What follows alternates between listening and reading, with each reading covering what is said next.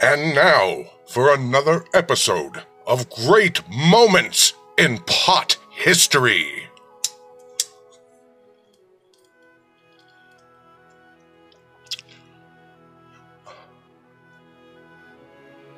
On this episode of Great Moments in Pot History, we're looking back to January 15th, 1985. The wild man is at home with Cleophas Williams. And we are all out of weed as it begins to snow on the city. Snow is slightly falling down, Mom's at work, and yet we are not old enough to drive. However, we came across a $10 bill that I got from my paper route. And even though we were ill-licensed, my brother jumped in the car anyway, and he took that $10 to Yale Park to score a dime bag. Yale Park used to be in front of UNM, there on Central and Yale, just across from the old general store.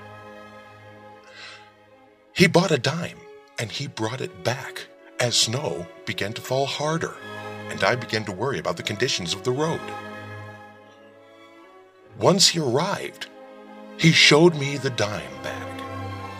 Now you must remember, at that time a dime bag was a decent-sized bag. It was enough to smoke for a few days. It was 1985.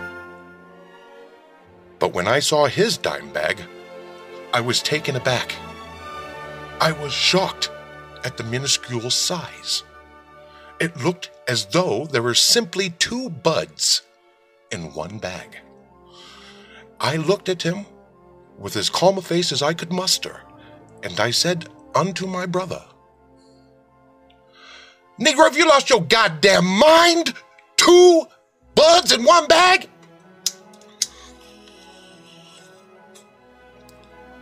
However, he explained to me that the man that he met at Yale Park had presented him a dime bag of the legendary weed known as Maui Wowie, and because it was so legendary and powerful, only 2 buds were allowed to be in the dime bag.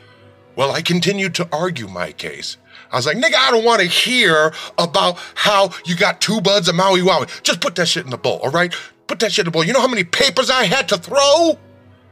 And so he did put that shit in the bowl. And once we got it in the bowl, my brother and I took one toke. One toke.